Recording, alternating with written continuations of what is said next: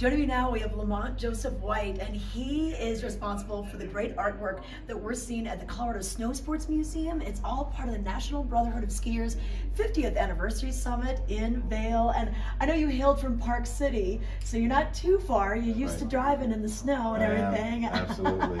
Yeah. So, well, we're glad you're in Vail. Thank we're you. glad that you could come to the Colorado Snow Sports Museum. Thanks. Great to be here. And to be able to put this display in here. Yeah. It's a lot of fun to create the images and curate the exhibit for National Brotherhood of Skiers and just celebrate joy on the mountains.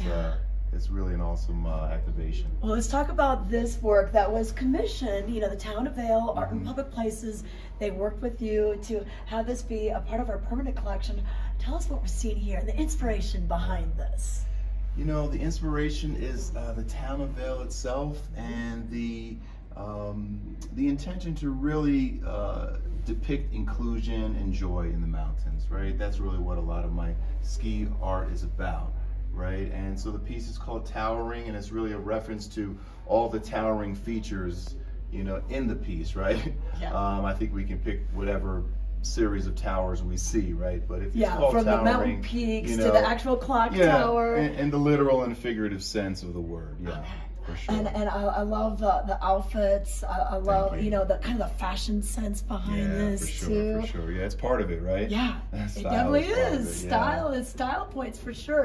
and speaking of style, one of the exhibits that Lamont was able to help put together is what you're going to find here. Things from the 70s, 80s, 90s, and today. And so tell us about this one. You know, these here. So these are outfits that I was able to gather from members of the National Brotherhood of Skiers, some pieces from back decades ago, right, that they were able to donate to the exhibit. So they'll be here during the duration of the exhibit. So pretty cool, I thought, right? Yeah, perfect. Yeah, and even just some of the photographs that you were able to obtain from, you know, from people that are either involved with National Brotherhood of Skiers or their 100%. Parents were. 100%. Yeah. So we've got some early members from back in the 70s who share some photos. Okay, let's get up and close and see these. I love the colorful outfits from the 70s and all the patches and pins you could collect before there were helmets, after there were helmets. Right.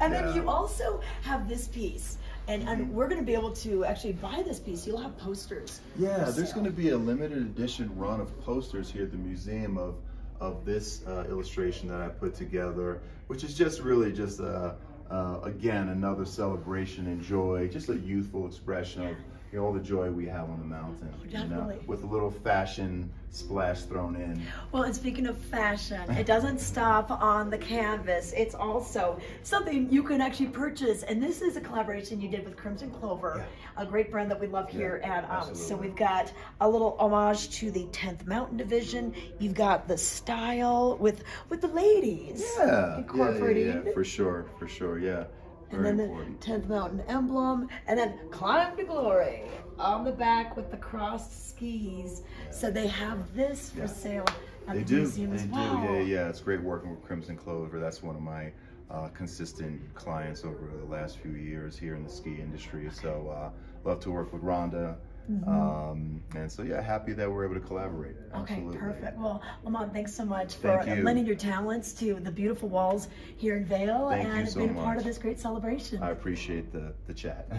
Thank you so much. Thank you.